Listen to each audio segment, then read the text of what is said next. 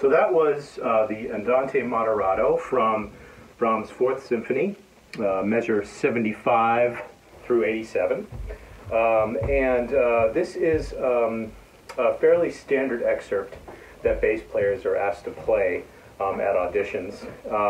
And it's a great teller for audition committees for a bass player's sense of rhythm.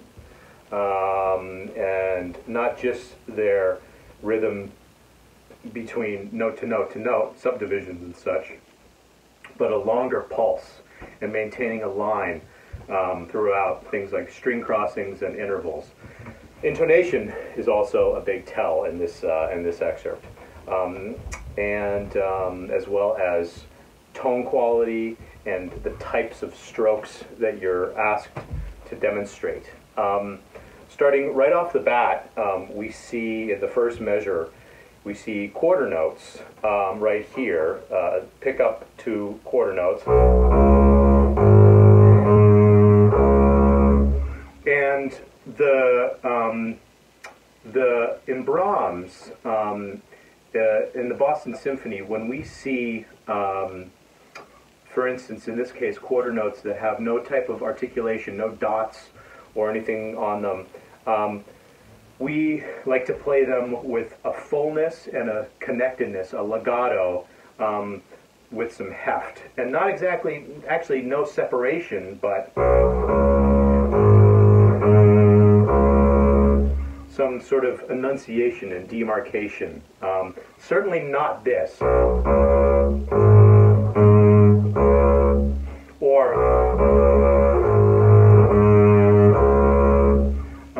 There's a little bit more of a pulse and sort of a declamatory nature. Then moving on to the next measure, we have what had been previously echoed at the very beginning of the movement by the horn. This melodic motive.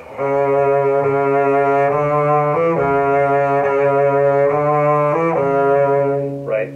So this is an opportunity for the bass player to demonstrate their singing, their real smooth legato and good open vibrato, good intonation. So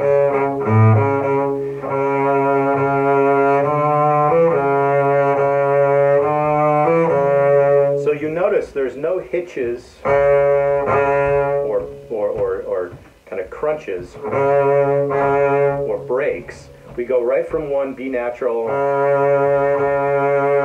into the next. The bow arm goes to the right, and then it goes to the left, and the vibrato remains constant throughout, with this constant singing throughout.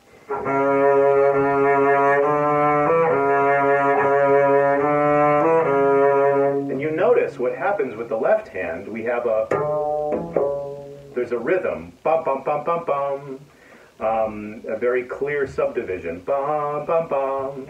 But notice that there is zero corruption of the legato in the bow arm by that left hand rhythm. So essentially the bow is just doing this. Just three even notes, and the left hand is the only thing that's producing the rhythm.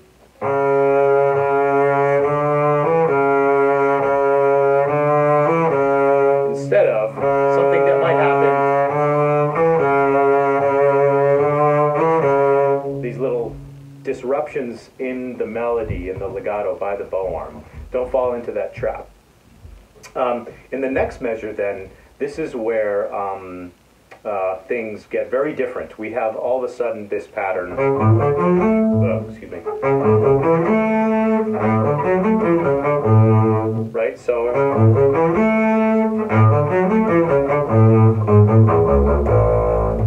It's very tempting to want to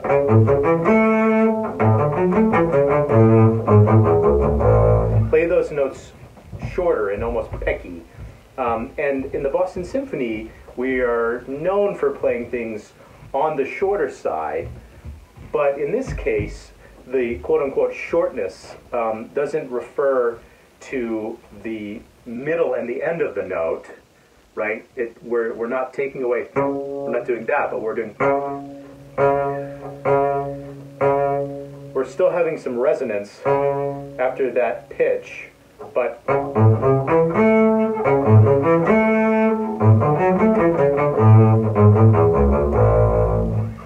we're giving nice little, in fact, that's a great way to practice this stroke, is just on one note.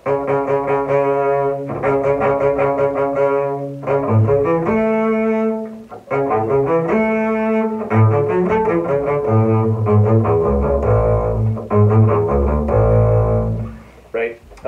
I should say at this point, I sincerely apologize to those of you out there who have perfect pitch.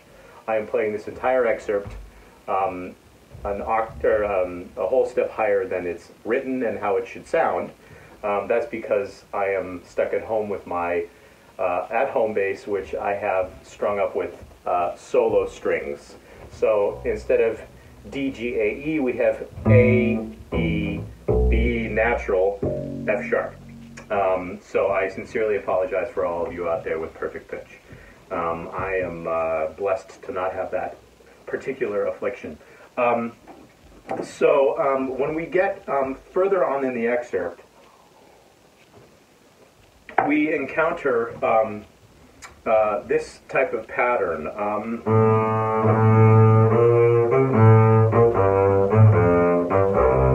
The bum, bum, bum, bum, bum.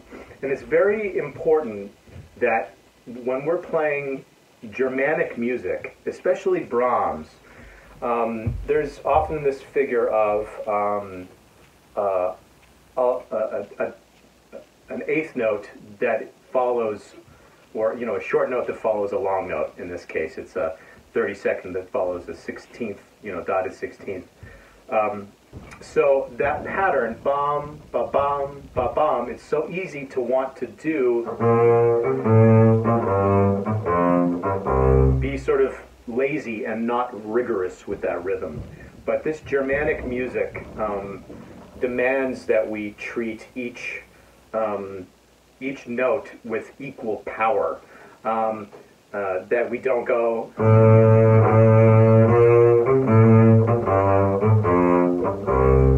but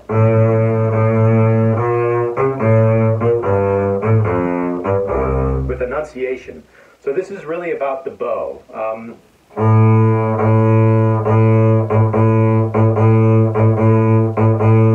Try this pattern with scales. Something like that. Instead of, what you need to do is make sure that you're catching the separate note at the end of the down bow, right?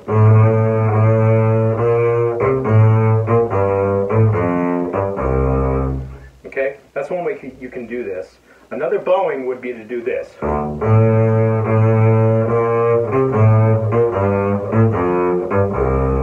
But there's a lot more opportunity when you're retaking to have a big old gap after that long note, which we don't want. Bum, bum, bum, bum, bum.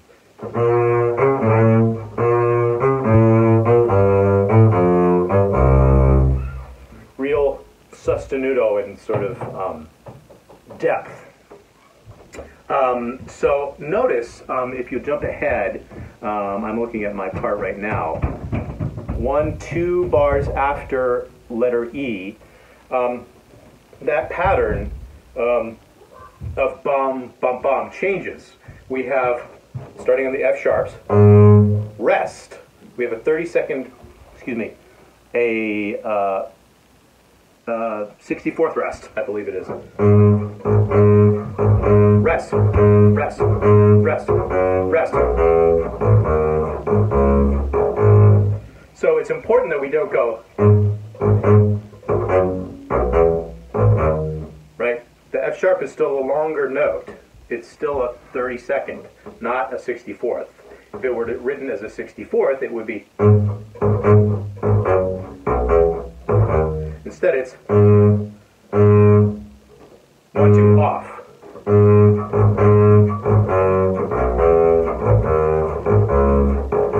The key is to not use too much bow. If you do, you can't get back to the frog in order to consistently articulate the low note. I'm exaggerating a little bit, but that can happen. So when we get then to the repeated B naturals in measure 84, these notes do have dots on them. They do have dots. But those dots, the way I interpret them, and we interpret them in the Boston Symphony, is not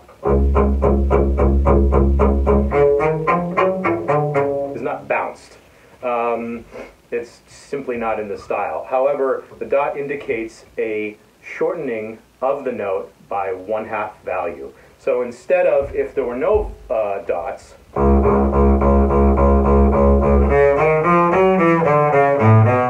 I'm thinking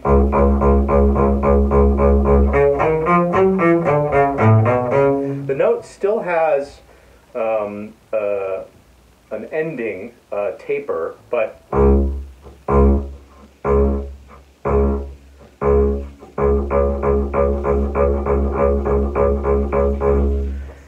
there's much more front-loading of energy on those notes.